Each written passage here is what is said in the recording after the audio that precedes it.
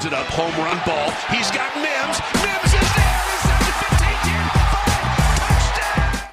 Welcome in, Falcons fans. It's your boy Rusell Wilson back at it again for more Atlanta Falcons content. And in today's video, we're going to talk about some potential trade and free agent options that have been connected to the Atlanta Falcons as potential QB1s for the future for this team, as that is going to be the highly debated question of the entire offseason for this team until they fill that hole at quarterback. Raheem Morris having a press conference Monday. Maybe we'll know more about what they may want. We haven't heard anything about what they may be aiming for in terms of the quarterback position, but we're going to talk about 4 guys today who could be QB1 next year for the Atlanta Falcons when week 1 comes around. And definitely appreciate any feedback from you guys, and hopefully you guys like this video moving forward. But let's get into it. And we're going to start with the most popular guy who is a trade potential in Justin Fields, a man who grew up here in Georgia, played high school football here in Georgia, went to Georgia for a year, even though the Jake Fromm debacle happened, went to Ohio State, led him to a college football playoff, then was drafted by the Bears, has not maybe had the career that he maybe was thought to have had coming into the league. Obviously, the Bears over the last 3 years haven't been the best franchise. They've had one of the worst offensive lines in the league. Justin Fields does get hit a lot, and he's had his fair share of injuries. And then a lot of people question, is he a good enough thrower of the football? But we know with him, his best trait, at least as far as we've seen through his first few years, is the fact that he can run. He can make those Houdini type plays. He is a guy who can do things that certain quarterbacks can't, and you can see the talent on display when you watch him. When Justin Fields has one of those games, you can just see the talent on display. Now, he's only had a career high 17 touchdowns. This past year at 16-9.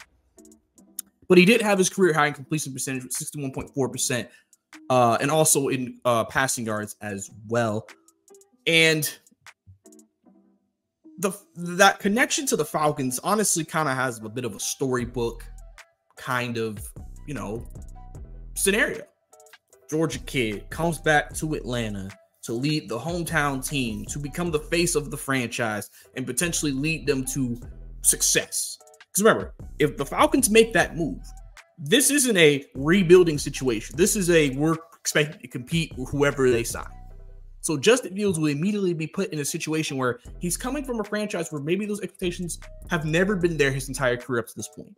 But now he's entering a franchise where those expectations have advanced. And now how will he respond to that? How will he, be able to bounce back from that? And Justin is a guy who, for me, I think he, again, has all the potential in the world. If you remember the game he played against the Falcons this season, you saw the talent. You saw the ability to make high-level NFL throws. And in that game, I think maybe he'll be like, if he's going to play like that, then why couldn't he be the face of our franchise potentially? Now, you also have some people who feel like that he's just too erratic. Doesn't read coverages enough. Some people may believe he's a one read and scramble type of guy. Some people look at him and think that he'll never be what people think he could be. Justin Fields is only 24, still very young, still has, I think, a lot of improvement to still make. But, when you're with a franchise that has been bad and hasn't been well ran, that can sometimes affect a player. One of the main examples I've always brought up before was Matthew Stafford. Matthew Stafford was a guy who, when he was traded to the Rams, a lot of people questioned if Matthew Stafford was good enough, if he really was him, or was he just all hype, especially after being in the league for so long and not taking Detroit anywhere. Because we have this impression in the league where quarterback is that good, it doesn't matter how bad things are around him, he should be able to do something. So people question that. Then he got on a team that was better ran, better coaching, better weapons, better everything, and they won a Super Bowl. In a way, if Justin Fields was traded to Atlanta, that's kind of a similar situation. Better weapons. You would assume, especially with Zach Robinson coming in, being the new OC, a lot of people are very high on him, thinking bringing that McVay-style concept offense to Atlanta. Justin Fields may be able to thrive in an offense like that.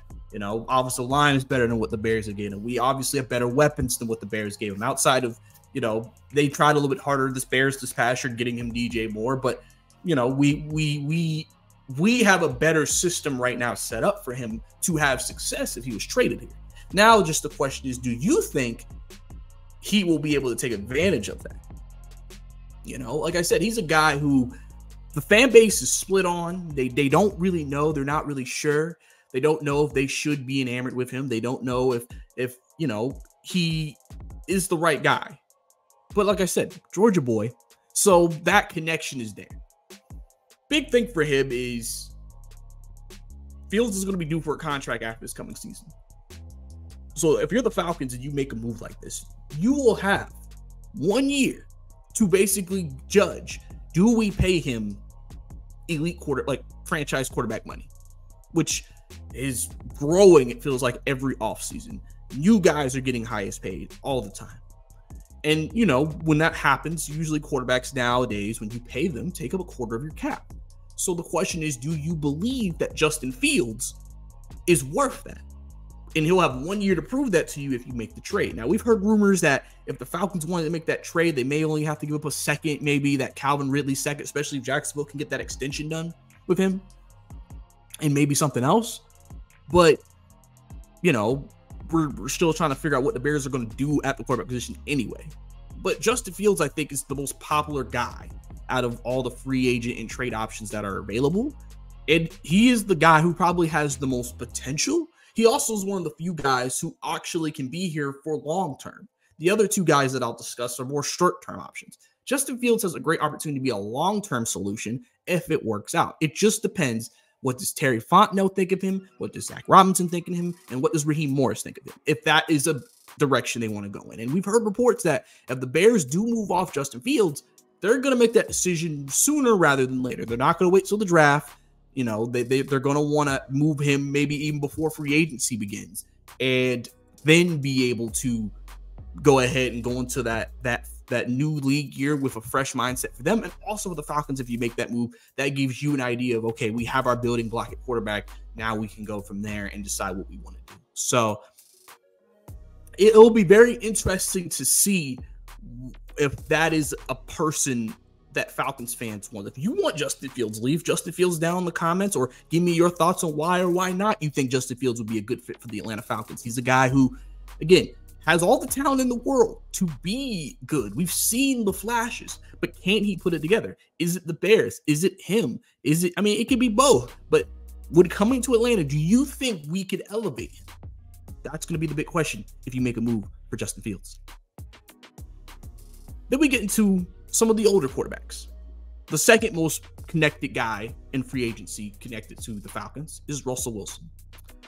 Rusell Wilson is a guy who, Super Bowl champion. He's done great things in his career. He's a guy who traded to Denver, didn't work out the way he expected it to. Especially him and Sean Payton. It didn't work out. But a guy who I think still plays good football at this point in his career. This last season, he had 26 touchdowns and 8 interceptions. Which, think about that stat line, it's not bad. But the biggest thing about Rusell Wilson is, even with that stat line, if you watch him play, the biggest issue with him is he's not special anymore. And I think that is why people are hesitant with Rusell. It's funny because a lot of these players are trying to connect them to the Falcons and Rusell, but Rusell, I think, could still be good. I think Rusell Wilson is still a good quarterback. I just don't think he's the Rusell Wilson that we all were like, that's one of the best QBs in the game anymore, which makes sense. He's been in the game for a while. Wear and tear, age happens to you. And Denver is still going to be on the hook for a lot of the money that is owed to him. So if the Falcons were able to acquire him in free agency, the perception is you probably wouldn't have to pay crazy money just because he's getting a lot of his money still paid for by the Denver Broncos, unless Russell decided to let him off the hook, which I don't see happening. And in Atlanta could be a potential good fit. Still is a bit mobile. The only thing with him is one of the big issues in Denver, especially, is that Russell was reportedly getting a very big head. Apparently he had his own stuff, own locker, own office. He was very much treated like he was the end all be all of that franchise, and that rubbed some players the wrong way. But I think Sean Payton humbled him a little bit. But in the process, Sean Payton Peyton also rubbed a lot of people the wrong way, and so they were back on Russell's side by the end of it, just seeing how that situation played out. He's a guy who, again, that is a short-term solution. That is not a long-term solution. That is not a, yeah, this guy is going to be the guy to get us over the hump for years to come. That is a, we think we can build a roster this coming year and win a Super Bowl. And we think that Russell can play well enough to get us there. So this is one of the ones that I'm like, I'm not the biggest fan of, but it's not because I don't think he'll come here and be decent, or I think he'll just lay a complete egg. I just don't. The big thing for me with this new regime is that I just feel like you would want a guy that you're going to know is going to be there for years, not a couple of years, you know? Because a couple of years to me just feels like it's pointless, and then have to go through this again. We're still trying to find a quarterback. Eventually, you want to just have that answer known and and it's no longer a concern or no longer a worry to me. That's just me on that. That's just me when it comes to if that should be where we go, right? Then we have Kirk Cousins. Kirk Cousins is a guy who, again, coming off an Achilles injury, he's had some really good seasons in Minnesota. Again, short-term quarterback. He is not a long-term guy who is like, he will lead us to the promised land. He will be here for years to come. He may only play a year or two more. And it's the same. The only difference is he's not really mobile. Justin and Russell are mobile, but Kirk really isn't mobile.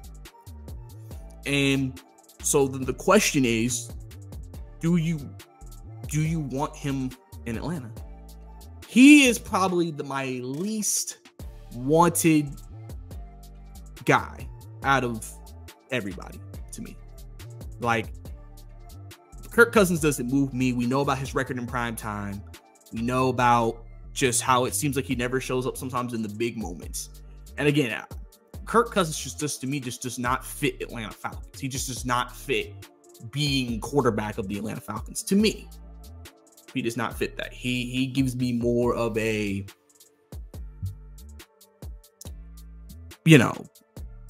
it's just not Atlanta vibe, So he's a guy who I don't see that being a great fit, even though we've heard people connected.